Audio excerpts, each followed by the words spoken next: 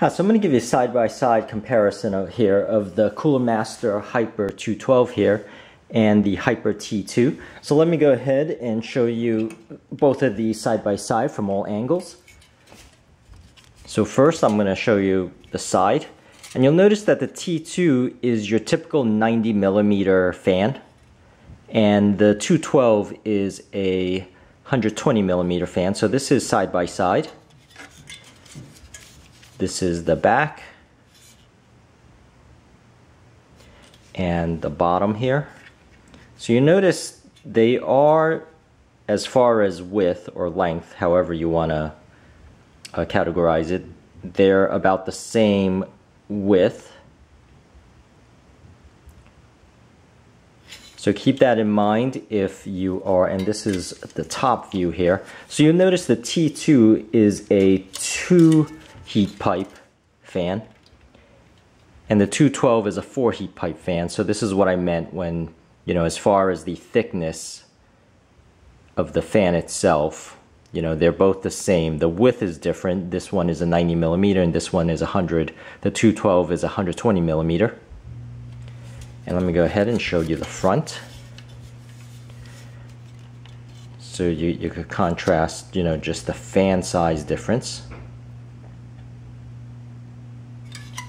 And once again, the bottom. So even the bottom, you could see that there is more, you know, probably about a 25% bigger surface area as far as coverage and contact with the CPU. So you can see that. Let me zoom in here so you can see that a little bit closer.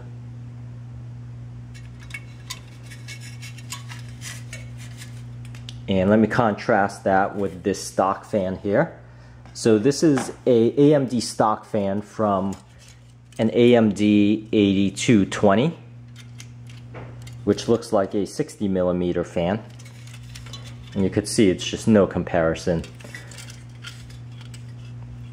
So I have the T4, which is similar in size to the Hyper 212, and it's worked great on my AMD 8220, which is an 8-core CPU.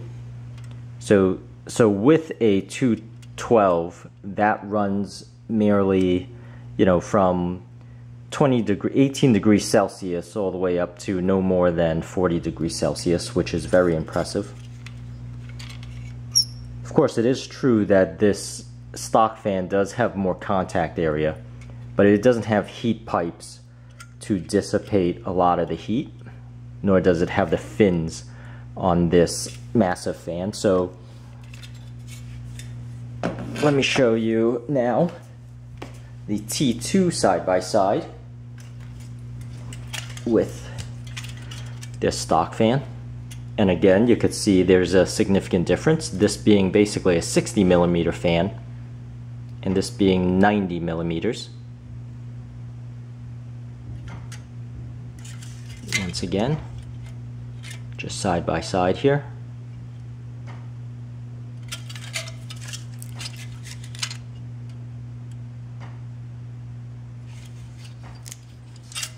And really, there's no comparison.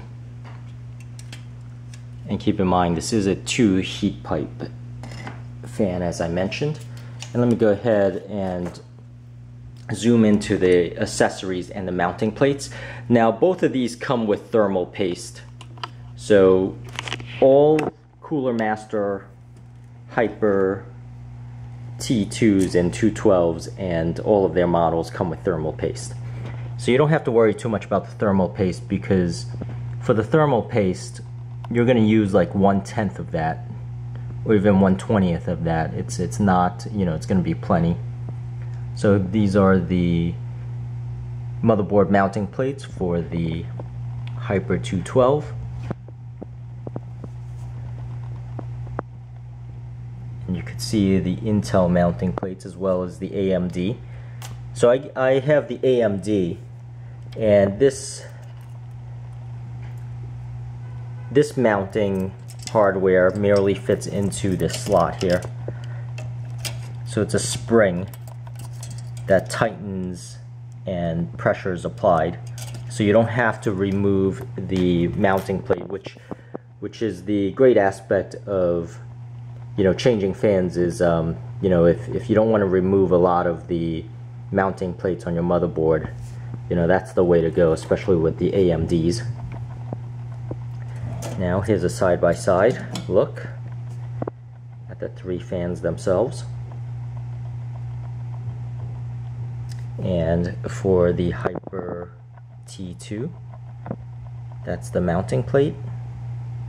And keep in mind the orientation of the fan itself. So based on the way you can mount it, you know, it can only go this way or that way within your motherboard. So keep that in mind if you don't want to actually remove the motherboard mounting plate and realigning it.